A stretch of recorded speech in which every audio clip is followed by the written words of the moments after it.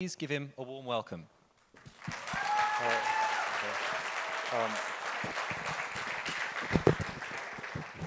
the microphone working? Yeah, OK. OK, so I wrote this talk out of anger and frustration because I was wondering what all the fuss is about the new async features in Python 3.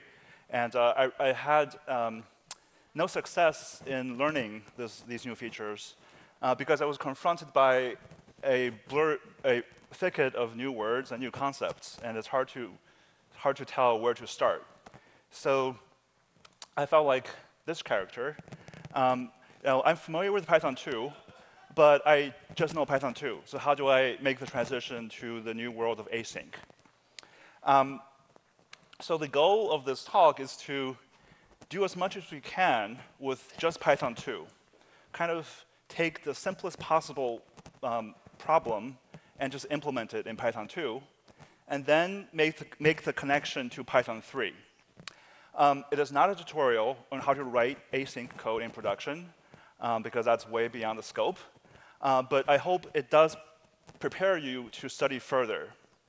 And the really important goal is to develop a mental model to know how to think about async.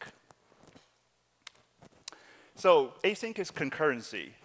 And the whole point of concurrency is that programs often just stick around and do nothing. You're waiting for network requests to finish. You're waiting for a file to be read and written.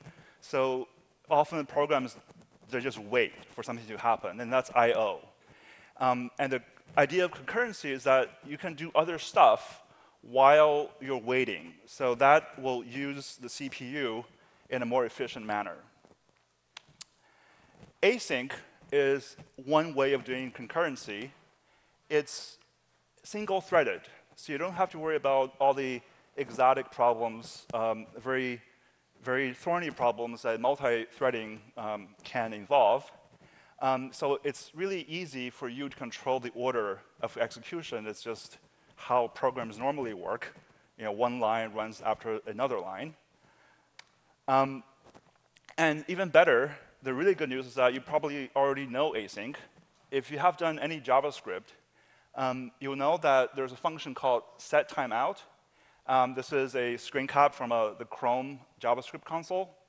What setTimeout does is tell JavaScript to execute a function at some duration later. Right? So in this example, the first line says, please print goodbye after waiting a second. The second line says, print hello after waiting half a second.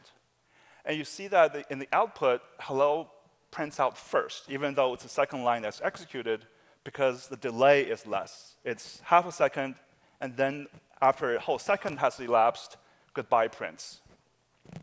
And what JavaScript does is that the setTimeout function puts the callback onto a task list, and JavaScript has an event loop that continuously checks every item in the task list. And when it sees that the expiration has elapsed, it will call the callback, and that's it. That's how async is possible in JavaScript. So let's do this in Python. So my first attempt is to simply write my own sleep function. The function sleep, all it does is it has a while loop that just checks whether you've reached the expiration time. I know that sleep actually is a function that you can import, but just for fun, I wrote it myself. And the setTimeout function, the second function, that's basically a copy of the JavaScript version. It takes a delay in units of seconds, and it takes a callback that will get called when the delay is reached. All right, so this is actually live code. This is Jupyter Notebook. So I'm going to define these functions, and then I will set the timeouts and see the result. Unfortunately, this does not work because goodbye prints out first, and the reason is quite simple. the first function has to finish before the second function is even reached. So in other words, this code is blocking. The first function blocks the second function. So this absolutely is an abysmal failure. All right. So the key idea that we need is generators, which fortunately we've already seen earlier. A generator is basically code that you can pause and resume. And the idea, where generators can be helpful is, imagine you have several generators in a list of generators.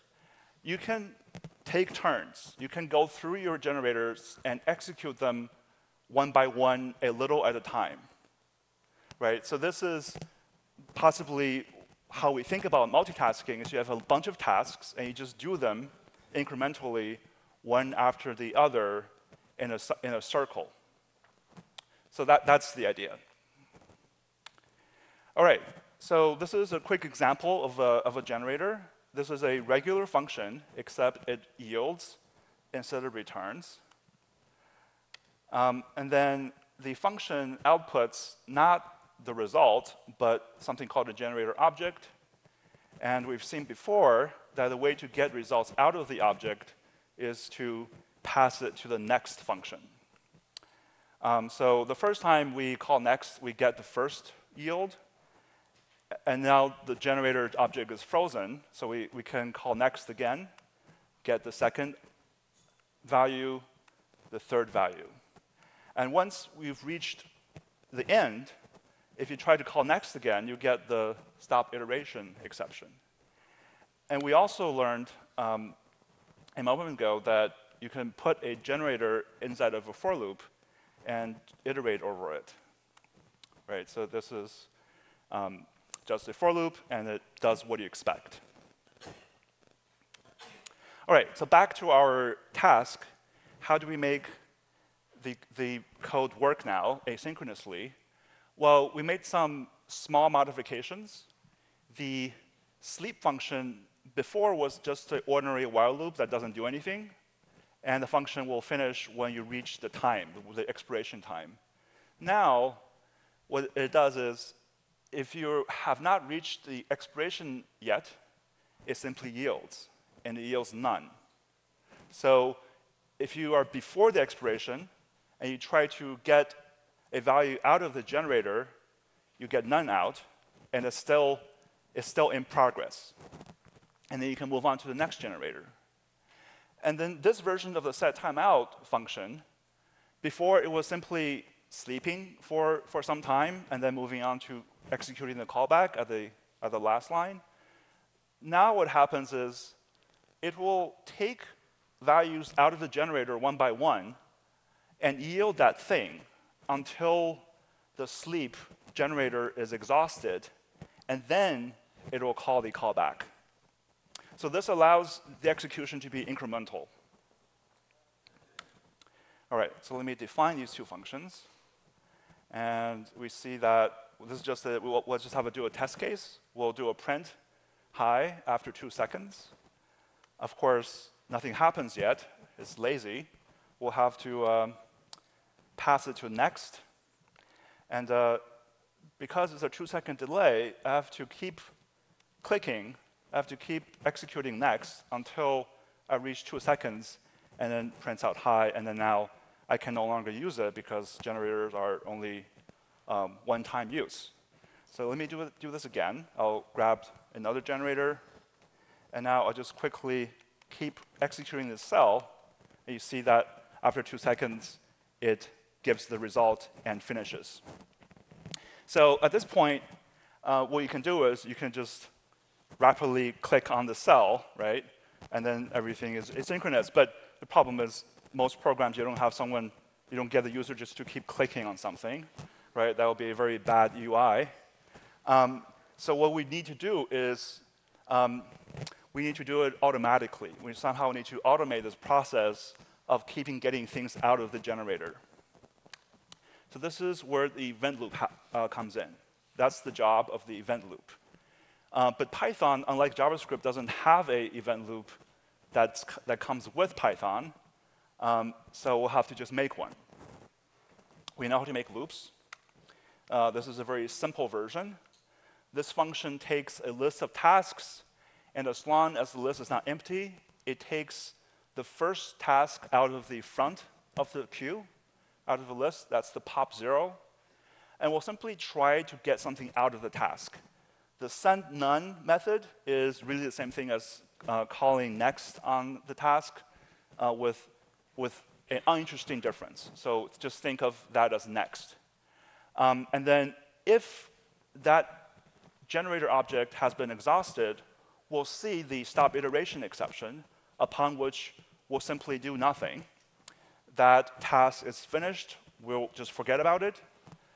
But if we don't reach the stop iteration, that's the else clause, we'll put it back into the task queue, but at the end of the queue, so that we'll make sure that we'll process every task in turn. All right, so we'll define this function. And now I will create a list of 2 setTimeouts at 1.5 second delay.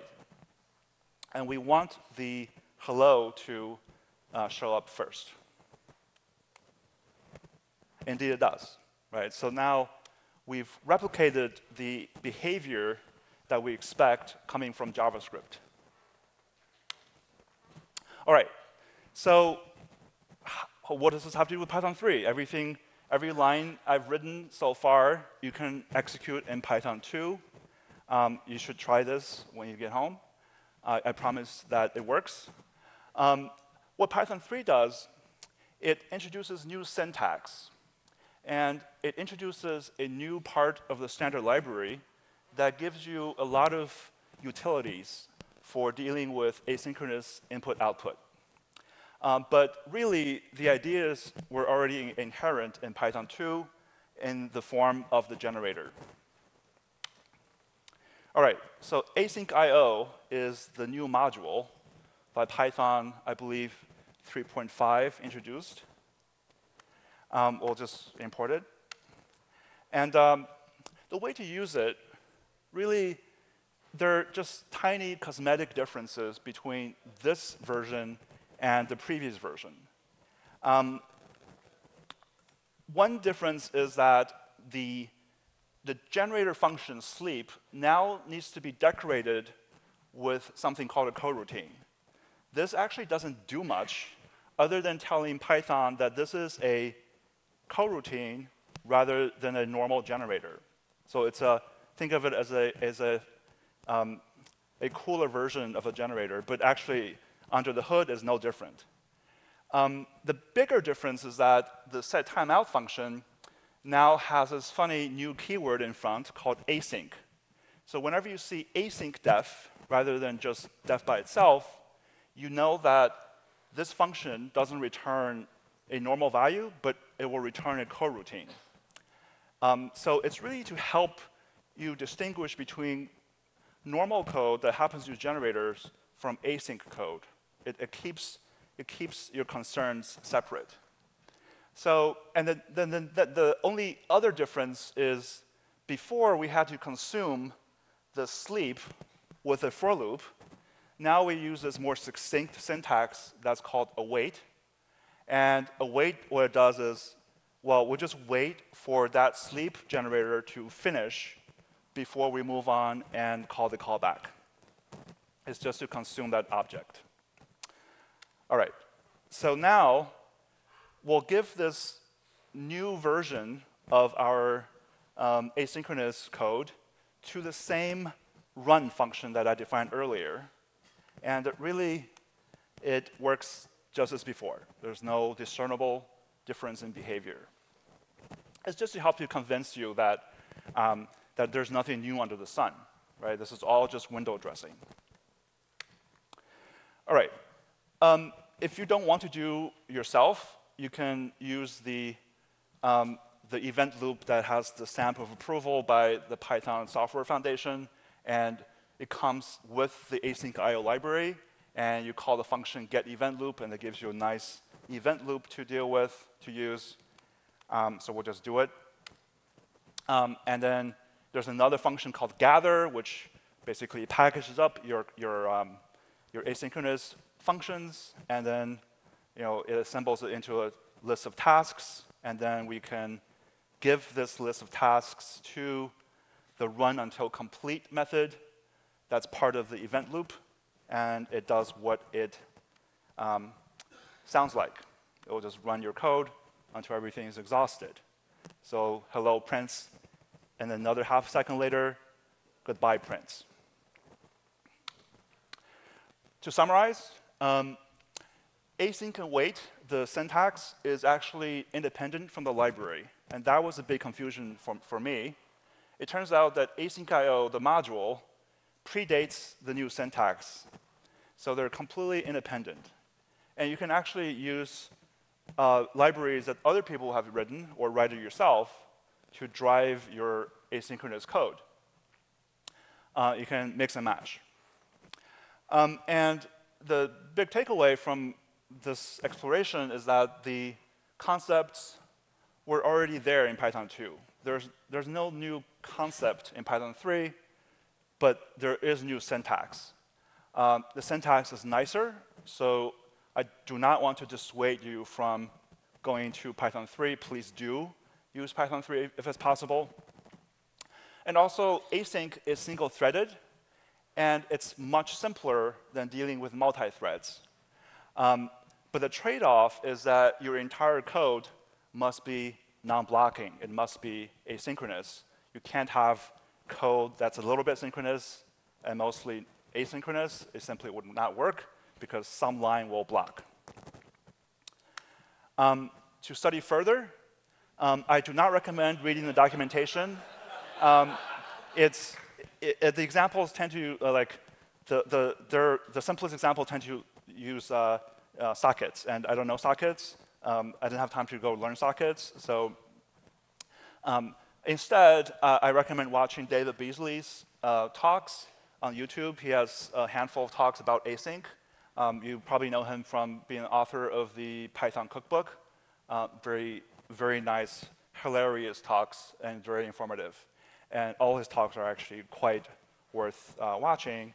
And I also included a really nice blog post where that really helped me to get started. How the heck does it all work? Thanks for your attention. I teach at Hackbyte Academy. It's a Python-based bootcamp for women in San Francisco. And all the material is on GitHub. You can go and run it yourself. Thank you.